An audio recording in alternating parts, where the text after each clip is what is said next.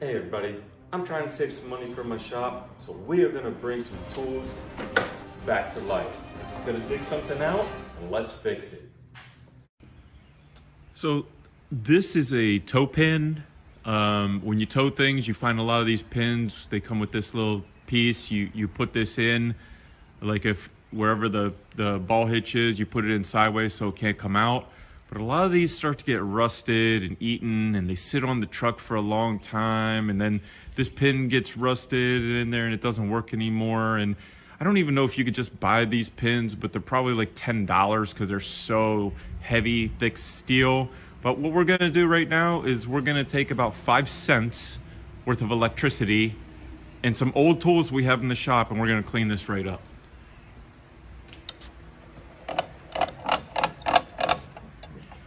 So I'm leaving the pin in here right now because I want to sand the pin down, and then I'll pull the pin out so we can, or the clip, the retainer pin, so we can get the main pin.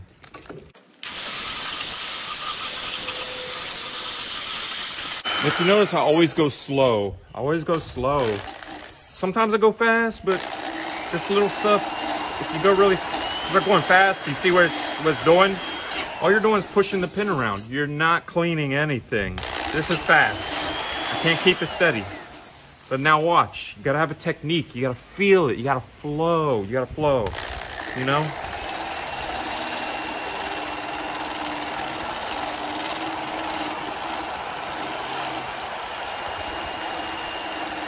See, I'm even underneath it. It wants to go up, but I'm going so slow, it's just vibrating. You know?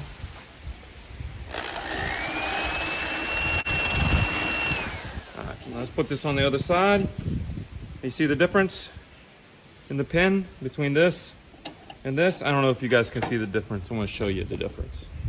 All right, so this is the pin before we sanded, and this is the raw metal pin after we sanded. You see all the rust is gone? We're going to open this up and get it a little bit in between here, but I just want you to see a close-up of the difference.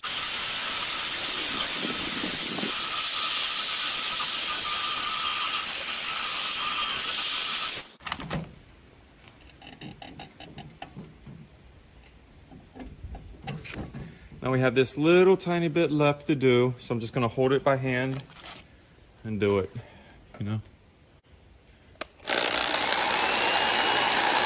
Now you see I'm gonna keep the drill steady, and I'm just gonna rub the pin on it.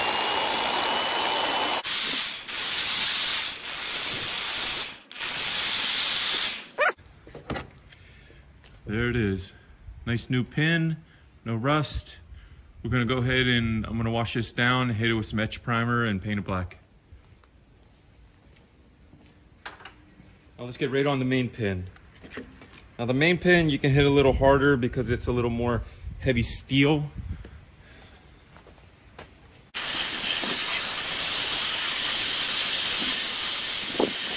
And you can see the rust coming right off, you know? Yeah, you're taking the paint off, but who cares? There's rust under that too. So some people like to do it like this and go roll up. Some people like to go like this and roll up. Just your opinion. It's however you feel you're good on the drill. I go both hands. I do both ways.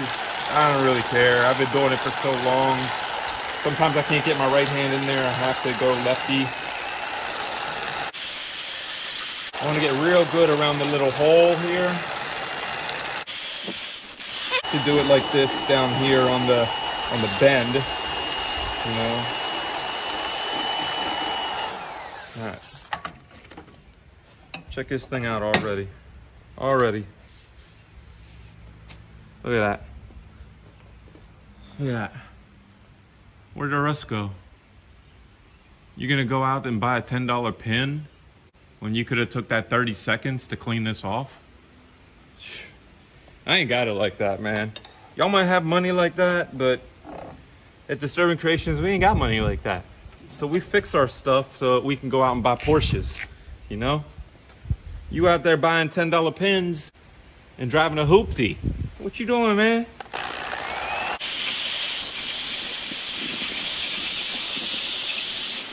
Now, like I said, you gotta change your technique up, you know what I mean? Like on the curve here,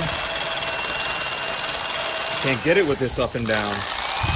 Take it in that little reset right there, so you gotta change it up. You know?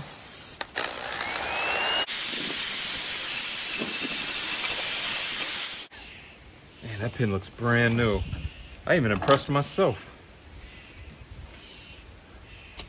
Look at that. Look at that pin. Oops, sorry about the camera. Look at that pin. Show me the rust on this pin. Right? I mean, you can hit this with just paint now and let it, I'll give it at least 24 hours before you put it on. But I'm gonna hit it with etching primer because I want it to etch to the metal. I don't want to do this and spray it down and then, you know, it starts getting scratches and starts to get banged up again within a year. So I'm gonna etch primer it. Always make sure you wash this stuff really well, and then right before you paint it or etch prime, you get a tack cloth and go over it, or a very, very, very, very almost dry damp cloth. Wipe it down once, take some air dry it off. And air dry, you know, air dry that shit, yeah. Off, or just let it air dry and then paint it. Do not go straight to paint this because you will ruin it. And that's how you refurbish a pin. So we're back with that handle and pin. I'm going to go ahead and put these together because so I can just etch primer them. This, as you see, goes directly onto bare metal. And this etches into the bare metal so the pin can stick to it. Because the pin's going to be outside all the time and weathered, I'm going to do this extra step. And because people are going to be touching this with oil on their fingers and everything else, I want to do the extra step for this handle as well. So just take your can up. Always read the directions. Now this is Duplicolor, but it's self-etching. It's different than the metal cast paint that we use, so always read the directions. And we're just going to make sure that we spray it real easy.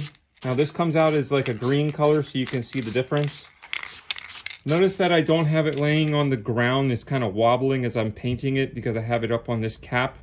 If I had this on the ground while I was painting it, then this could stick to the cardboard, and when I lift it up, it could lose some of the paint.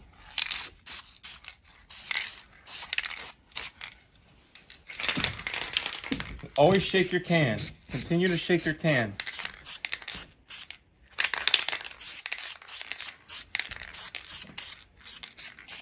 Don't want to go too crazy with this stuff, just a little bit where it's wet. Even if I can see through it, it doesn't matter. I'll just hit it again. It's always better to do one coat and not cover everything than to do a second coat and maybe even a third. You'll save paint and you'll save time because there's no drips and I don't have to go back and sand everything. So let's let this dry real quick for about 10 minutes. And then we're gonna look at it. We're gonna flip them over and do the other side, and then they're gonna be ready for paint. Let's fast forward.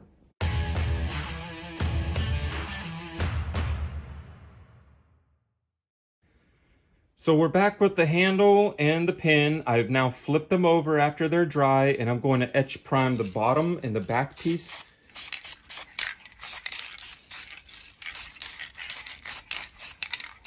I wonder how old this handle is.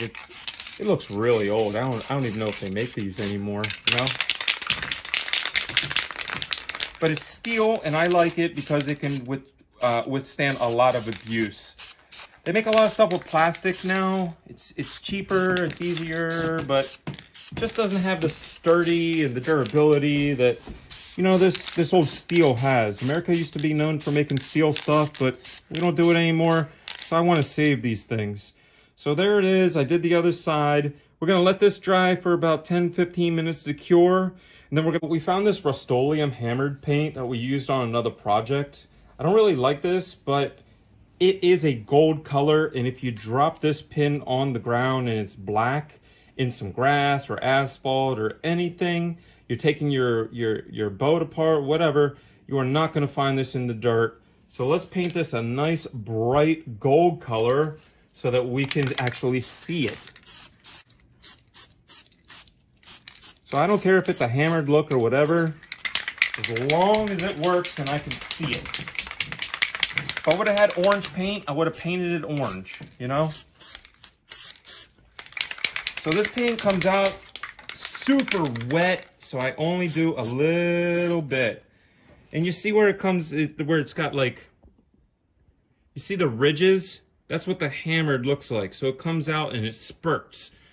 Thicker some places, thinner some places. I don't really care. It might get scratched up. We'll paint it again. But now when I drop my pen, I'm going to be able to see it every single time.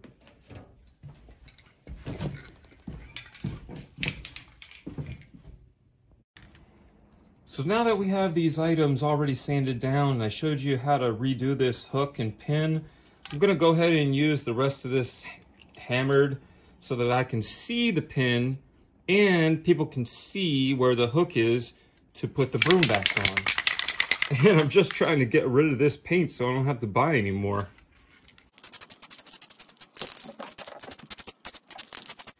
And there it is.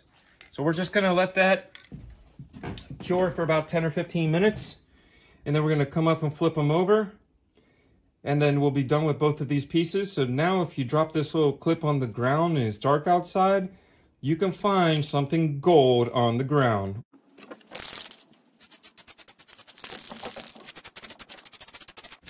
And there it is, a brand new pin.